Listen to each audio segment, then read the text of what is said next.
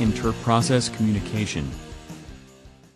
As the name suggests, it's how processes communicate with one another.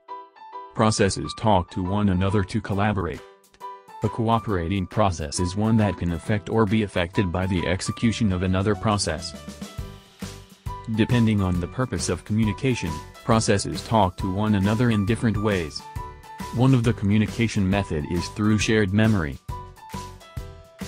A region of memory is shared by cooperating processes. Processes can then exchange information by reading and writing data to the shared region. Think of it like a Google Doc. To do a project, group members need to work on the same document. So, the group creates a Google document. Group members can add and delete the contents of the document. What if two or more members try to update the same piece of information at the same time? It is very unlikely to happen as it's very time dependent. However, there is a small chance of similar problems occurring during inter-process communication.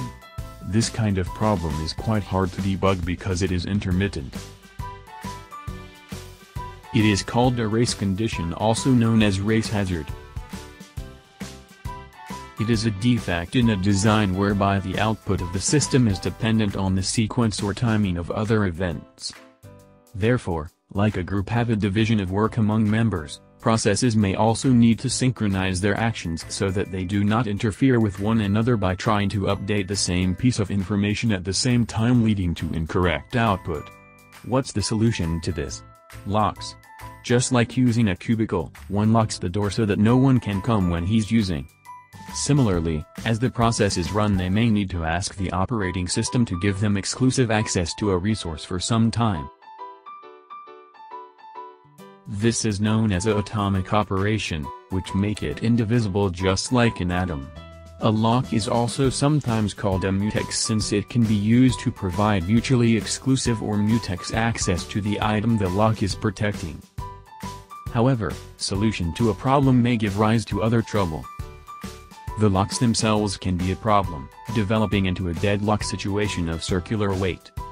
Let's refer to this diagram. Each car is occupying a different lane on a crossroad. They are in turn blocking one another, making a deadlock on the road. In a multi-programming environment, several processes may compete for a finite number of resources. A process requests resources. If the resources are not available at that time, the process enters a waiting state. Sometimes, a waiting process is never again able to change state, because the resources it has requested are held by other waiting processes. This situation is called a deadlock. Just like race condition, deadlock is an extremely rare event. The operating system usually allows the application to examine all waiting tasks and let the application debug the deadlock and fix it.